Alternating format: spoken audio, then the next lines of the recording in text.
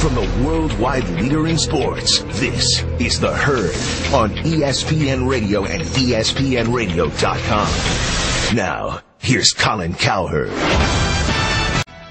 But we might as well start with your latest NFL wide receiving knucklehead, Plaxico Burress. Little backstory, Plaxico goes to a nightclub, shoots himself. That's a show unto itself. Hospital covers it up, nightclub covers it up, could be a teammate involved. The guy's pretty much done. He's done in the NFL.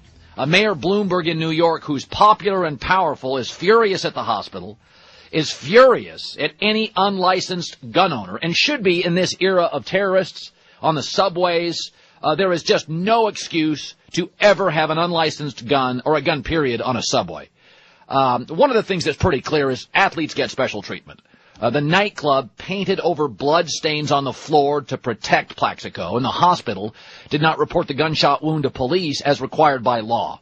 So, high-profile people, especially athletes, get taken care of. Plaxico should face the same penalties anybody else in this country would if that gun is unlicensed. Here's what is interesting, though, just before we go into the psychology and sociology of it. I don't think Plaxico Burress is that important to the team. He was last year. He's not this year. The New York Giants are a run-first, tight end second, wide receiver third offense. The real story here is Plaxico's buddy Antonio Pierce could be involved, and he's a tremendous player on defense, the signal caller, and they don't have much depth at that position. Here's a little insight for you. One of ESPN's people lives next door in New Jersey to the New York Giants linebackers coach.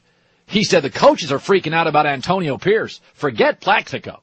That's a media story. Inside the Giants, they're scared to death that Antonio Pierce is involved. They're scared to death. But all you have to do with the Giants is go online. They don't even need Plax. Amani Toomer, Steve Smith, Dominic Hickson, Derek Ward, Kevin Boss, a huge running game. They don't need Plaxico Burress.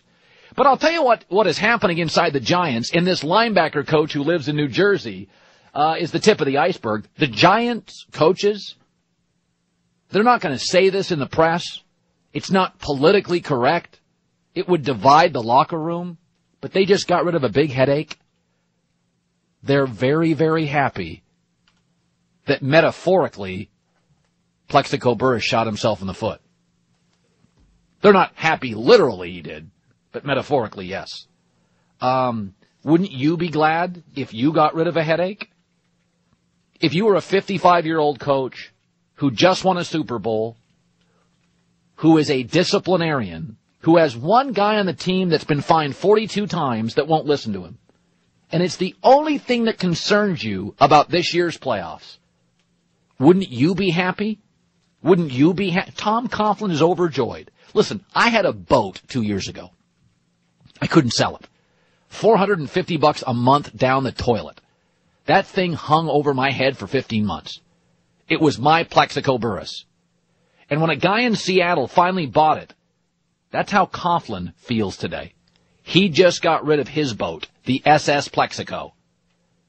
And he didn't even have to sell it. He didn't even have to take out an ad on eBay.